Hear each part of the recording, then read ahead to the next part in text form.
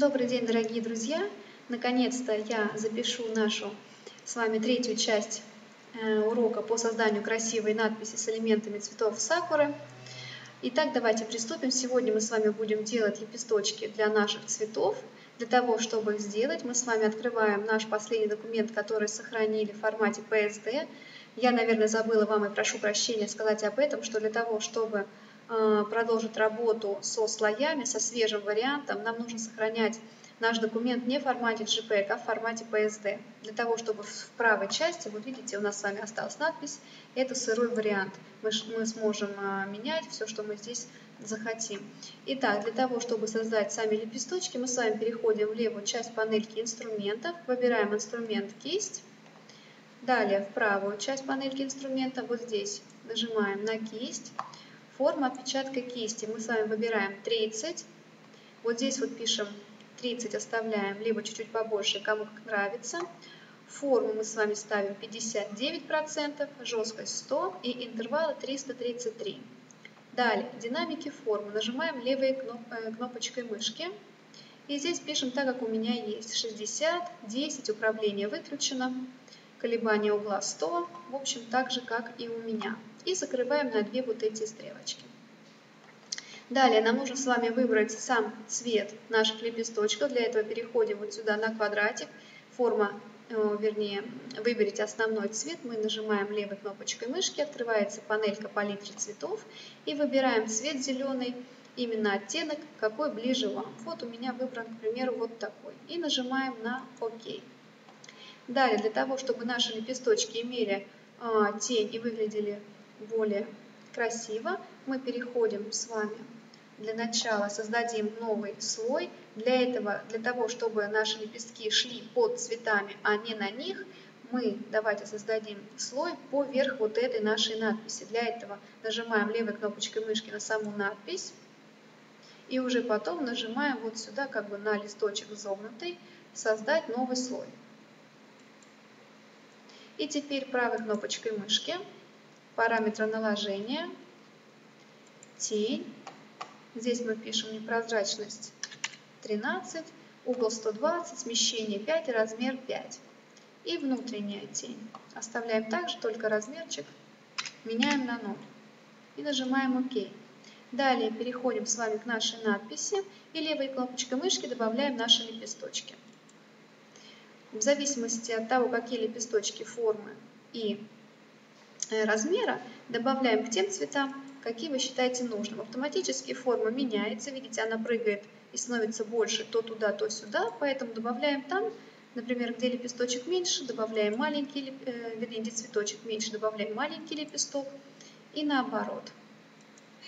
Ставим туда, куда вы считаете нужным.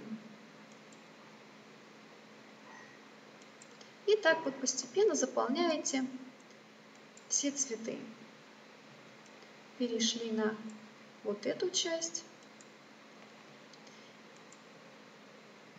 Левой кнопочкой мышки работаем. И вот таким образом добавляем с вами лепестки по всей поверхности нашей красивой надписи. Так, теперь, чтобы наложить нам с вами красивые, не спадающие как бы лепесточки по всей надписи, мы с вами переходим опять к кистям и выбираем вот здесь вот. Здесь оставляем так же, как у нас есть.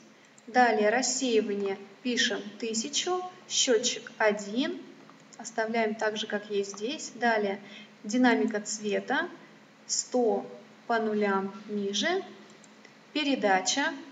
То есть ставим галочку и вписываем вот эти параметры. Колебание непрозрачности 100 и сглаживание стоит, как оно у нас стоит. Вот здесь, видите, у нас теперь поменялись более блеклые, здесь более яркий.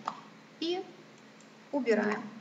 И теперь для того, чтобы нам поменять цвет на розовенький, давайте перейдем в основной цвет и выберем, к примеру, вот такой вот розоватый цвет. Можно даже пипеточкой взять цвет, который вот здесь именно у вас. И нажимаем на ОК. И вот так вот левой кнопочкой мышки мы с вами Так, еще раз. Мы с вами перешли в кисти. Динамика формы. Форма отпечатка кисти вписали здесь 15 пикселей.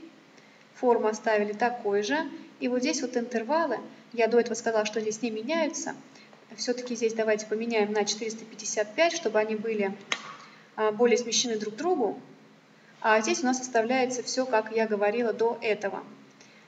Далее выбрали основной цвет, как я уже сказала, пипеточкой, либо сами выбрали розовый цвет. И далее нажали, где у нас с вами слои. Далее переходим вот к этой надписи, к самой, нажали левой кнопочкой мышки. И создать новый слой. Слой 2, вы можете его поменять и написать, что это поверхностные лепесточки, или так, как вам будет удобно, чтобы более было понятно именно вам. Далее переходим с вами к самой надписи и левой кнопочкой мышки нажимаем и удерживаем. И делаем вот такие движения. То есть они у нас вот так вот не спадают. Вот здесь, наверное, вам плохо видно. Можно было бы основной цвет залить, более темным сделать, чтобы было более видно сами лепесточки. Опять на кисть. Чуть-чуть сдвинули вот сюда. И пошли. Можно сделать чуть темнее, чтобы они были видны вот здесь вот. Ну, давайте для начала сделаем вот так. Левой кнопочку удерживаем и делаем. Вот, видите, здесь их видно, но на белом не очень. Можно чуть-чуть перейти вот на эту часть и вот здесь добавить чуть-чуть. Удерживаем кнопочку мышки и делаем. Вот такие у нас не спадающие лепесточки получились. Нажимаем на масштаб, нажимаем на минус.